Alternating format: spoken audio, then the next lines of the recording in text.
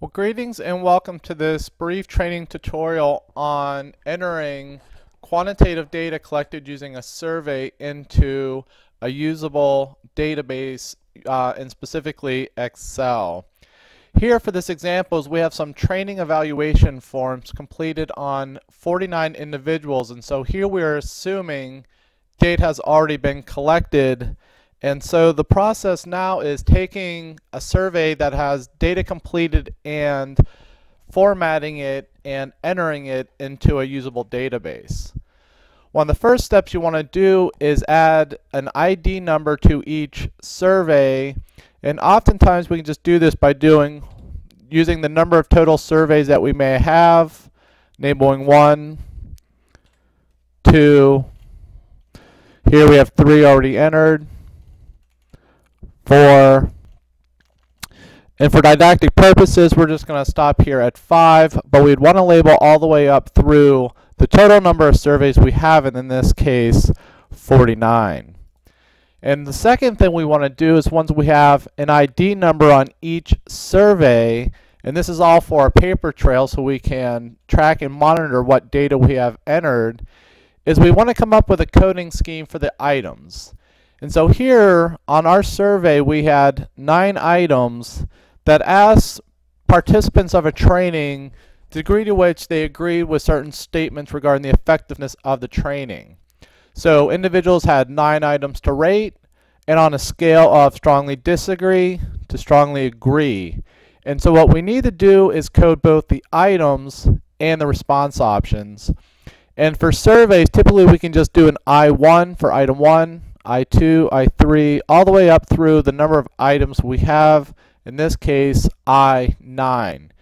Ideally you want to keep variable names short and concise, and so for example if you collected race ethnicity, you probably just want to give a variable name just called race.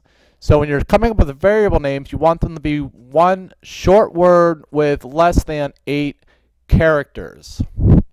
And for the response options, instead of typing in strongly disagree, disagree, agree, strongly agree, since this is going to be quantitative data where we're going to want to calculate descriptive statistics such as the mean, the median, or the mode, or measures of variability such as the standard deviation, we want to label them on some kind of rating scale, in this case an ordinal rating scale of 1, 2, 3, 4, going from lowest to highest. So when we want to put it into Excel, we can just use the numbers. So in this case, in this example, is once we have the numbers for each survey, the response options, and the items, all the variables coded, the next step is to open up Excel to start generating the database.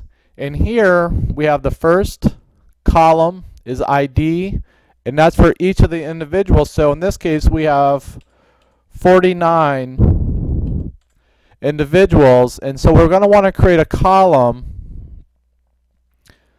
that we can report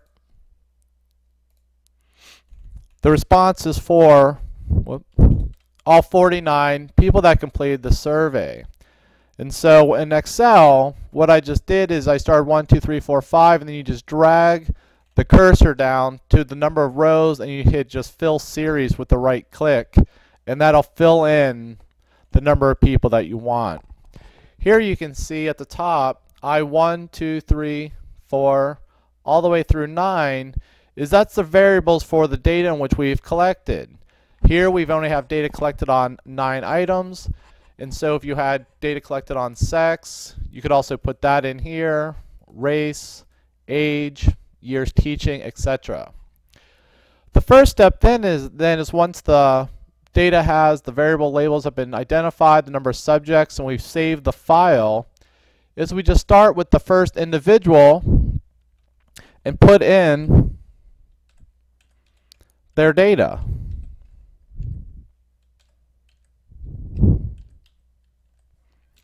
And so here, based off our coding, this person indicated agree, agree, disagree, agree, agree, disagree, and agree for the last 3 items.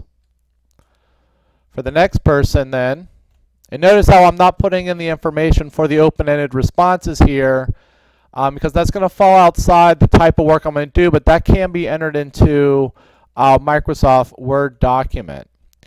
Here for the second person, they didn't answer item 1, but they did answer agree across the other items.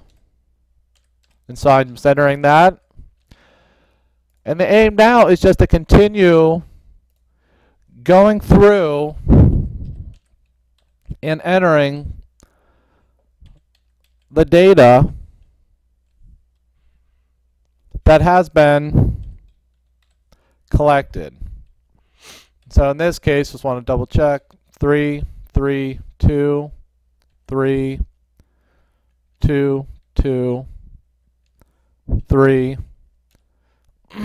whoop, and then a 1, and then the last one was left blank. So we would just keep doing this until all the data has been entered, until we have a usable database. So this concludes this video tutorial module on the process by which you enter data that has been collected on a survey, labeling each survey, and labeling the responses, and recoding the variables so that you can generate and have a usable Excel file for subsequent data analysis in Excel, or you could easily import this into another statistical software package to analyze the data, such as SPSS. Subsequent modules will look at and explore the use of different statistical packages to analyze this data. Thank you.